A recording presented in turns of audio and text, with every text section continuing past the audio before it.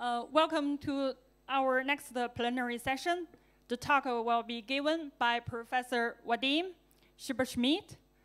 He's the chair of Mechanics of Materials at the Wilson School of Mechanical, Electrical, and Manufacturing Engineering at Loughborough University, UK. He has the Mechanics of Advanced Material Research Group and research team, Materials and Measurement. He's a chartered engineer, fellow of the Institution of Mechanical Engineers and Institute of Physics. Professor Silberschmidt's research focus is on mechanics and micromechanics of deformation, damage, and fracture in advanced engineering and biological materials, including composites and nanocomposites, biopolymers, metals and alloys, biological and biomedical materials, materials for microelectronics, sports materials, and non-woven fabrics.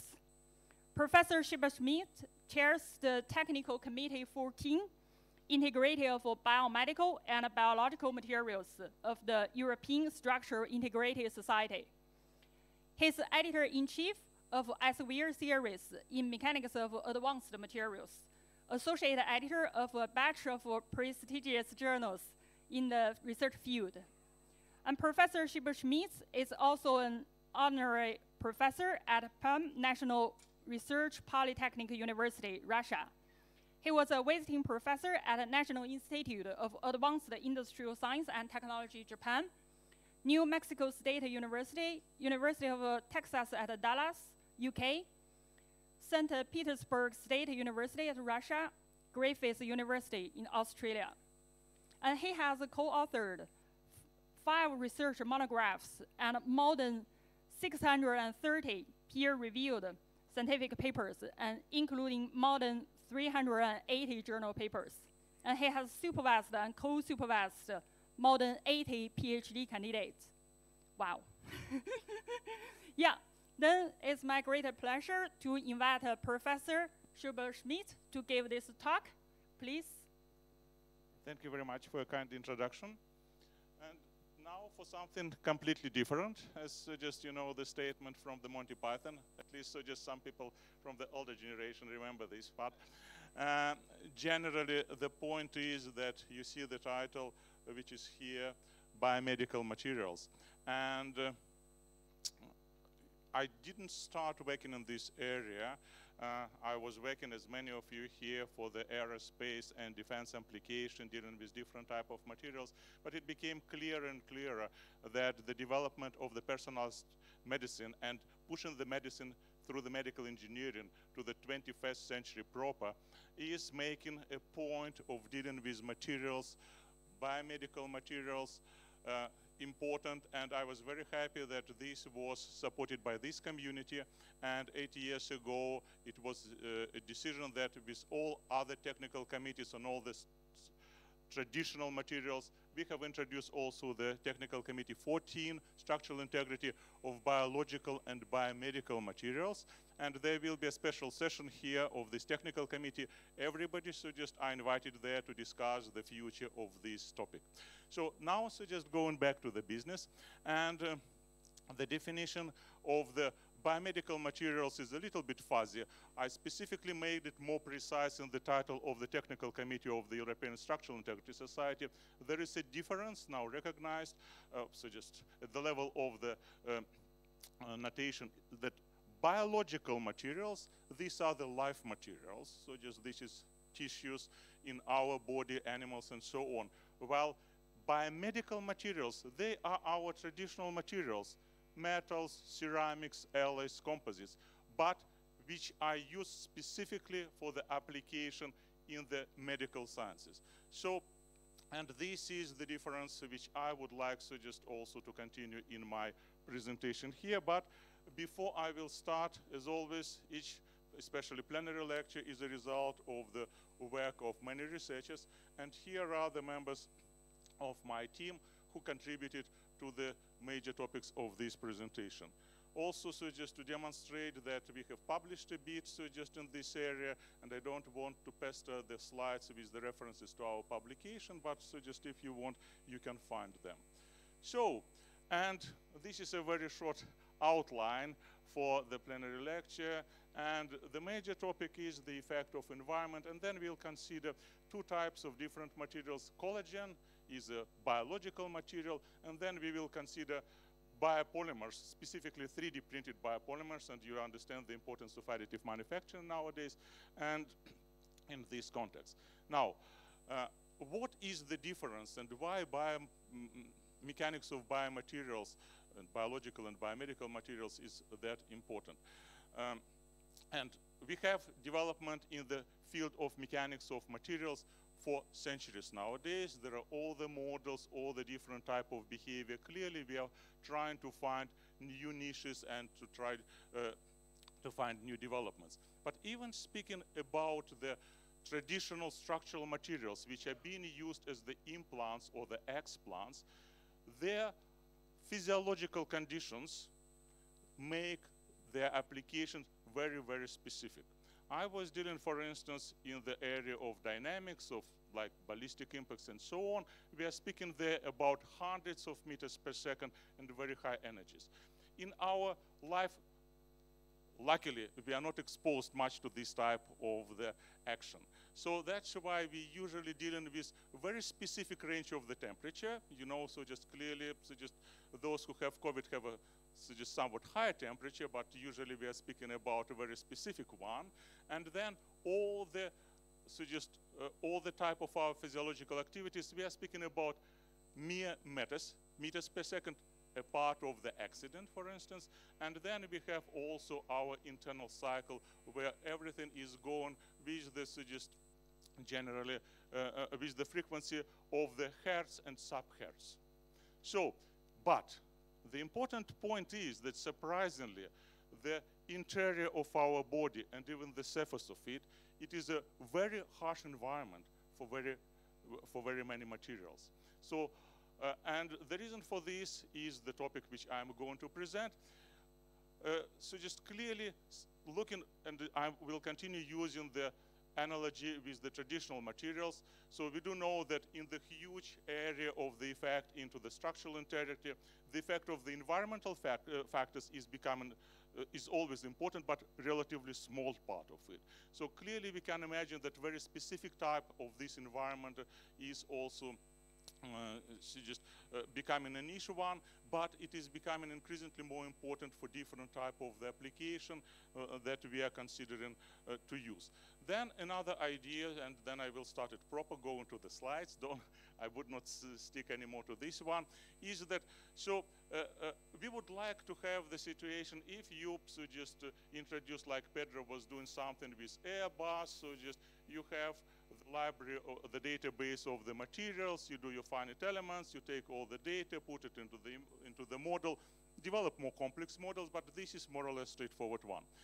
The problem is that we are the variant of this airplane, because if we would like to want at the interaction of the implants and the explants with our tissues, we need to characterize them. And we need to know how they work. And here we have a lot of problems because we have a significant variability. The tissues, they are limited, but they're quite diverse. So let us now start with the environmental factor. And here is a slide which is about the amount of water in our body. And you can see that practically, so we all know from the secondary school that most of us is made of water, more or less. There is another elements which I will discuss it in the very quickly. But you see the amounts of what it is here. Besides, it is that there is generally it is a physiological fluid which is even more corrosive than the water. But let us stick to the water for the purpose of this presentation only. So yeah, and another part is here is a reminder. Look, that variability is always there. So in sexes with age and so on. So, and this is the way, sorry, there would be a few gore, images here, but this is the way how engineers are treating. This is the real tissue, and this is the artificial one. And what you see, they're all being dealt with outside of its natural environment.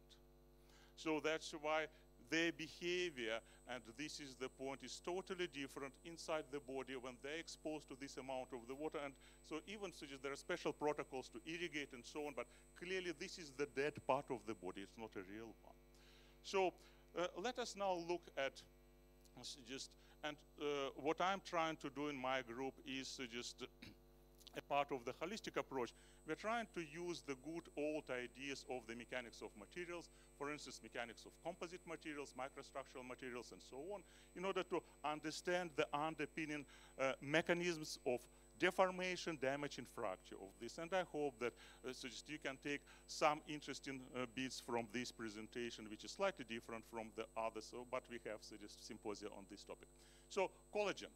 So generally, it is 1/3 of all the body proteins, which is quite a lot. And it have a very special type of behavior, and it is generally here I wouldn't go into this diagram. It's from our review on this topic, just how you can produce it, what are the properties, and so on. But let us go more directly. So just collagen, and this is one of the typical situation with our biological materials. So it has a very high hierarchical structure. So it starts clearly at the level of the large molecules, going all the way through the special type of the triple helix, then it goes to the fibrils, fibers, and finally it is in the tissues. There's clearly, the length is here, in meters. If we are speaking about the very large animals, they can be probably a little bit higher, but this is where we are at the limit. And now let us look here at the body parts. And you can see here the amount of the collagen in different part of the tissues.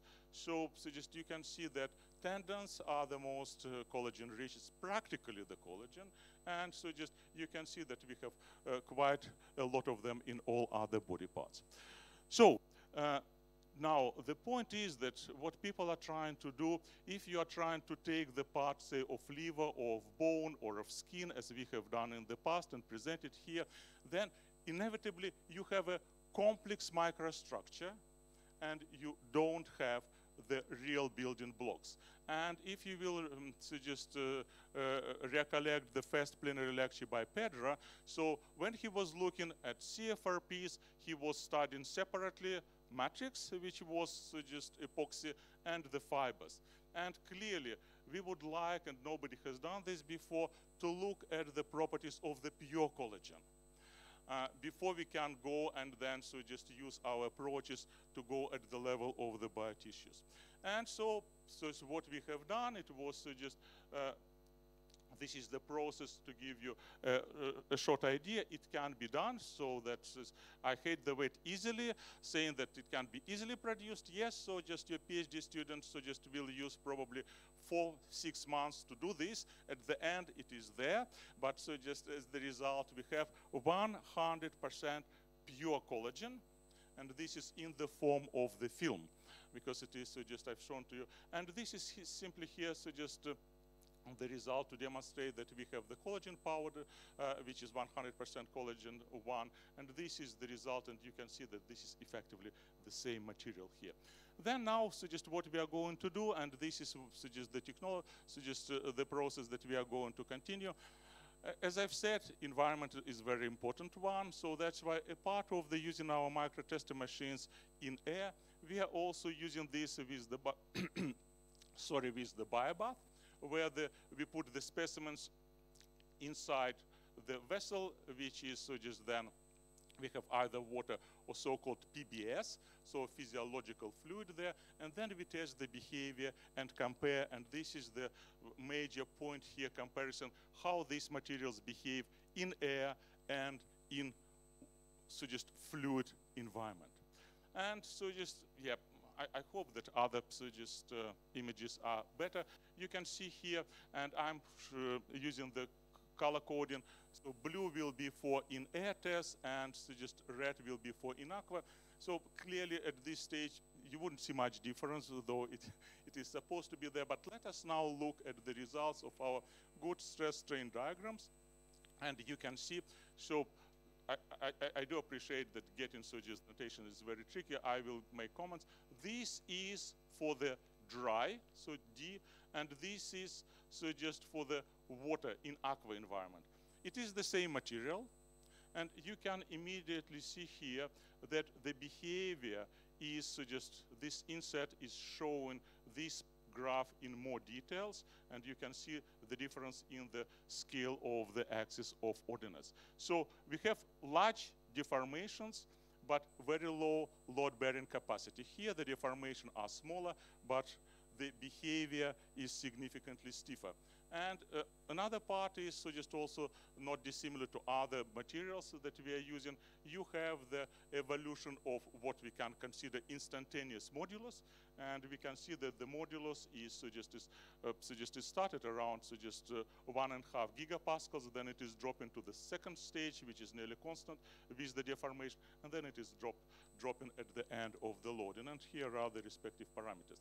And clearly, we've started the behavior also because these are viscous materials by definition. So, and yeah, hopefully on the other screens you can see this is just on top of this, just red, it is in dry or in air, and this is much below, it is just in water, and you can see that this is now a logarithmic scale. We have roughly 3 orders of magnitude for the storage modulus, for instance. So the same material, you put it into the water. So, and it takes, so just for you to understand, it takes 10 minutes to be fully hydrated. So that's why it doesn't, but so just generally we are bringing it to the situation inside your body. And so it's just, we studied also the long-term effects, because whatever we would try to put in our body, we would like to last, unless we would like it to disappear as a result of the biodegradation, especially designed bioresorbable stents, about which we will have a little bit later. And you can see what is happening. So just if it is in air, so you see, and we have done the trials just up to 12 months exposure, and we see that not much is happening. There is even some stiffening as a result, and clearly as a result the material is becoming so less ductile. And so please notice up to 12 months. Yep. So now we put this in water, and we see here that you see that the scale is now in days. So the same material is becoming significantly prone to changes and to degradation. So here is, for instance, the weight loss, and here are the parameters here, what is happening, so just to demonstrate that there is intake of water, and also suggest clearly the weight loss is something different. And what we can see here, that this was the material at day 0, and here are after 1, 3, 7, 10, and 14 days. This is simply the features on the surface. So, but you already see that something is happening, and the quantitative data was shown to you before. Here is another type of the analysis. Now looking at the modulus, we can see here, you do remember, so just I can remind you that it was 1.4 gigabyte, sorry, so just gigapascals in the air. In water, we have, as promised, significantly low one, but it is also declining very quickly. Now the question, what is happening after the 14 days? After 14 days, there is nothing to test.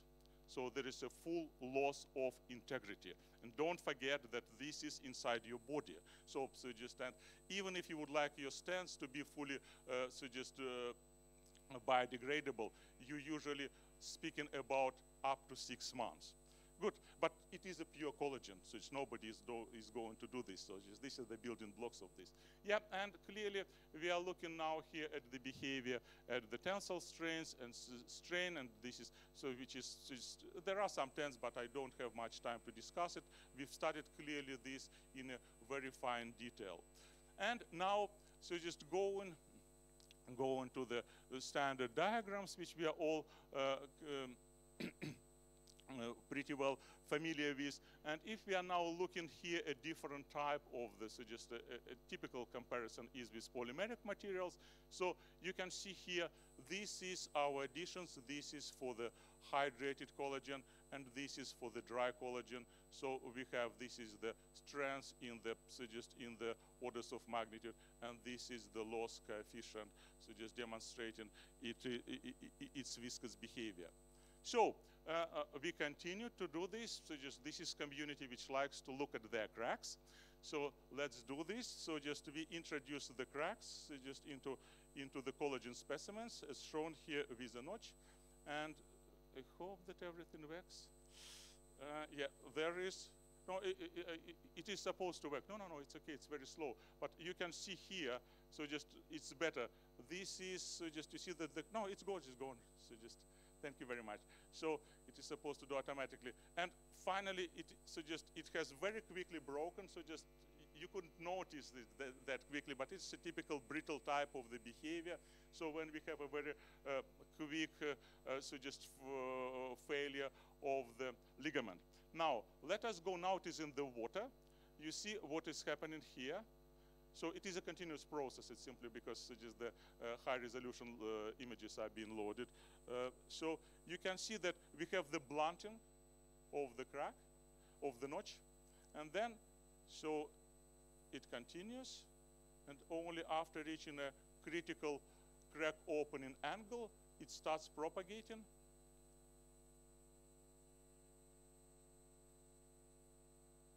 And you see that behavior is totally different. This is not the end of the story. So just clearly, yeah, the interesting point is that although behaviors are totally different, brittle versus ductile, and the moduli are totally different, but the one, brittleness and ductility, compensate each other to a sense that the work of fracture, it is pretty close, which is very interesting. You have the orders of magnitudes of the properties, but the behavior is still pretty well interesting indeed. And here is a repetition, so just these are the specific positions at different points of the force displacement diagram. And you can see here, this is in the water, and this is simply the snapshots, and these are the zoomed in situation with the crack. And so just very quickly, some ideas what is happening. So we have here the fibrillar orientation, which is random. It was checked. And then when the pre-crack is grown, then we have the crack bridging mechanisms. But then, so just when we have a threshold of the brittle behavior, then it fails. So here, just the effect of the water makes this molecule more movable, and they can result in disentanglement. And we have here the situation of the change in the orientation, and we have the blunting of the notch and the results as we've seen. Now let us look at the side of the crack. So just this is the position behind the crack tip, and you can see here the totally different behavior. This part is zoomed here for the just blue in air, and this is for red. And you can see here the formation of a lot of the systems. So just people who are dealing with polymers can say maybe it's crease formation, but you can see here the single fibrils which are causing all this type of behavior. And so just once more to the diagram. So we can see here that just in terms of the toughness modulus, so here is the wet behavior and here is the dry behavior. So from that point of view, I've already mentioned that at the level of the toughness, they are pretty comparable. Good, so just, and now we are switching, so just from the biomaterials to the biological materials to the biopolymer materials. We have a strong community of people in polymers here and we are doing additive manufacture, but in this case, it is not of metals. We do for metals as well, but it is FDM because just polymers printing, it is much closer to the properties of our bodies, and we don't want to have the stress shielding effect as a result of this. So very quickly to show you, our university was the center of the additive manufacturing in the UK, and the proud achievement when the when the skeleton of Richard III was found in Leicester, so which was in 2012, so we have produced a copy of his skull, which is just for somebody, so just to, yeah, benefits of AM, I will go very quickly through this. So this is slightly different, so just to show what so just already shown by Fatima and what so just was mentioned by the previous presenter. Effectively, you have filaments which are going there and they are forming to you. Now, very quickly about the biomaterials, so just biopolymers. It was found by chance during the Second World War. So in Spitfire, there was polymethyl methacrylate and the glass covers. And it was found that, unfortunately, when the pilots, they were just under the fire, the parts of the glass and PMMA sometimes finished inside their eye. And it was found that PMMA is much better, healed much better, biocompatible, and people started speaking about this from that point of view. And so just a typical material which I'm going to speak, it's PLA, a polylactic acid, so just developed a while ago and became very prominent. And interestingly enough, I was told that in volume, the 3D printing is much more in polymers than in the metals so far. I'm not speaking, so just even if you would forget about, so just about all the printers in kindergartens and primary schools where everybody is using this. We are doing this a little bit more advanced way. So we have introduced the monofilament specimen. So just, and this is what already have shown. So just this is, you see the direction of this. And this is what we have done, because the problem is, and I was arguing and continue to argue that especially for the polymers, people are forgetting the foundations of mechanics, that it is not a material, it is a structure. If you have a complex path, if you have different skins, if you have different infills, how it could be a material. So, and many people are still continuing using the standards as if it were the bulk materials here. So what we have done it proper. So just we have a special software which can control much better machines. We can control not only the path, which everybody can, but we can also so just combine in one go. We can go from thick, thinner, thin, thick. So just making this kind, if you want, of the T-bone shaped materials. And then we were so just looking at the standard one along the, so just transfer to the printing direction. And then we have put this is the biobath, and once more. And you can see now the PLA, which is just the material of choice for many biomedical applications. You can see here that in air, and this is just, it is at the room temperature. There will be another color coding. Sorry, so just I'm pushing you a little bit too hard. So just, and this is just this room temperature, and the red would be the physiological temperature, which is 36.6. And you can immediately see the differences in the behavior. In this part, I'm showing you the same scales of coordinates, so that's why you can see the comparison. It is not as drastic as was in collagen, but still a significant decline. And now, so just if we are going to look at the results, we were doing a lot of the different type of the studies from the monotonous one to the cyclic one, and looking at different features. And you can see here, for instance, that this is comparison once more. This is in air and this is submerged, and you see all these differences which I've already mentioned. So let us now just go to the degradation, the effect of the environment, which I've mentioned before. And here we will have just now body temperature, and then we have what people in polymers community are using accelerated tests in order to have it quicker, 50 degrees and 65 degrees.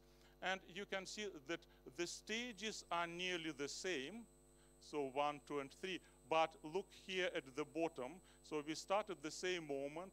This is at 37 after 270 days, so 3/4 of a year. And this is at 50 degrees, 40 days, and at 65 degrees, it is only 7 days.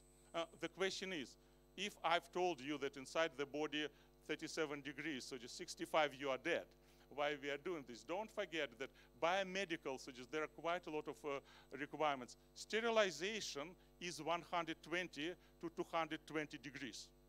So depending on the materials you are going to use. So that's why you should also consider what is going to happen under these conditions. And so just now looking at this, so we've done all the analysis in terms of the, so just molecular weight, which is degrading with time. So you see here now the axes are in days. Looking at the mechanical properties, which are declining and going, this at 37 degrees, going practically to the full vanishing at the stage which I've mentioned. And so just the fracture surface properties, so just which I will show you in a while, they are so just also changing.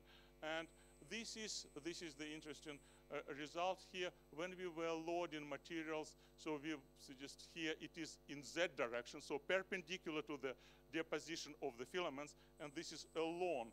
It's still monofilament specimens, as close as you can get to a real material rather than the structure.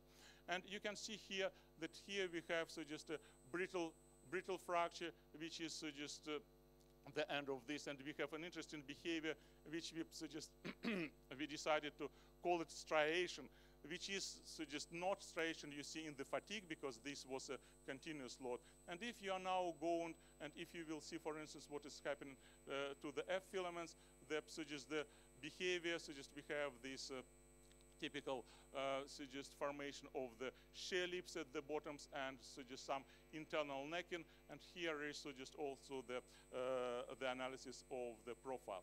Now suggest what is happening with the what is happening with them with time, and you can see, and we all do know that fractography gives us a lot of clues.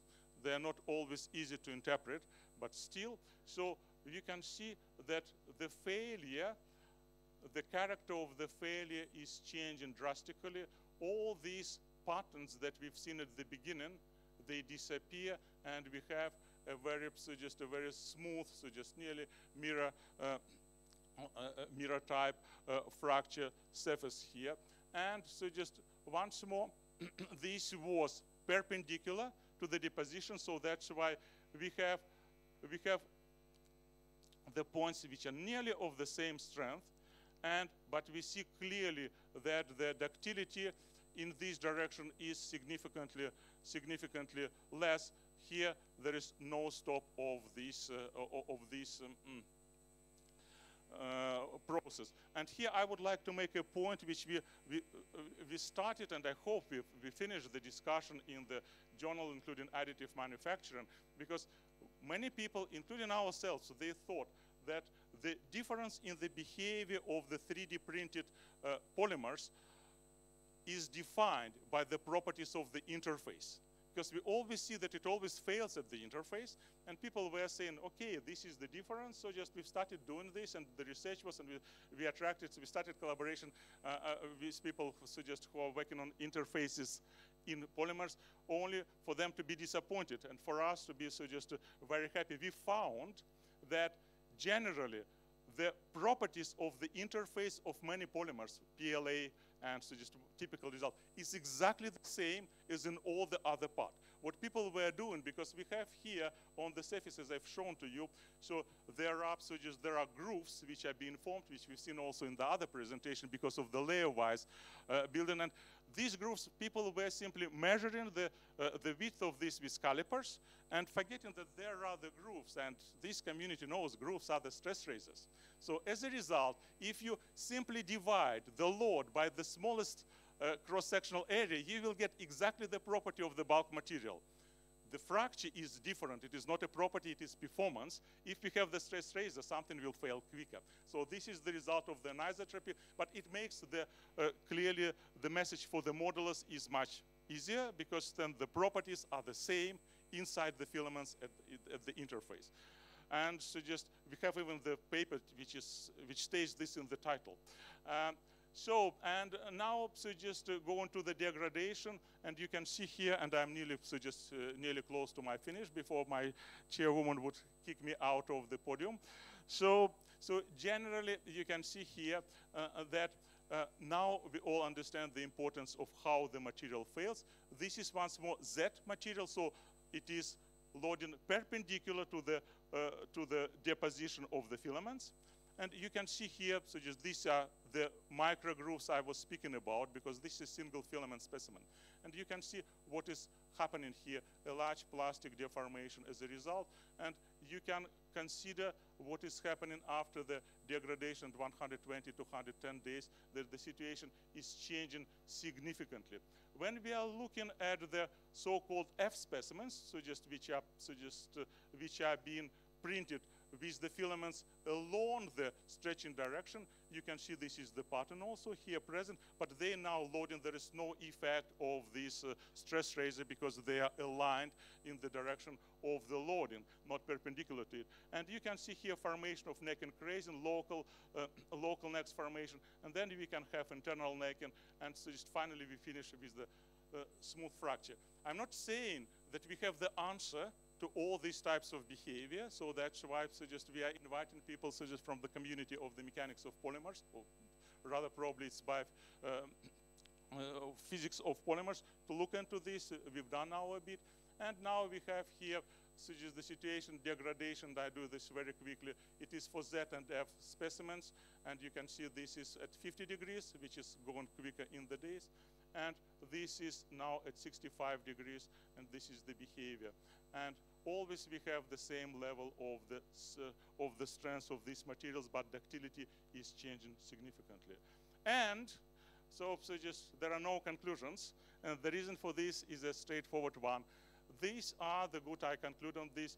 This is the starting point, is the work for us. Clearly, we now know the building blocks, mechanics of the major building blocks, on the one hand, of the biological materials, on the other hand, materials which are being used for different implants into our body. And we are now continuing doing this work. So you see that the processes are complex. On the one hand, it is it is more complicated than the standard materials because of the environmental factor, and I hope that I persuaded you that we cannot study these materials only at the ambient environment of your lab, where you do have the temperature between 19 if you are in Britain and whatever it is in India, but generally the effect of the humidity and water and the physiological environment is crucial for this type of the application. Thank you very much.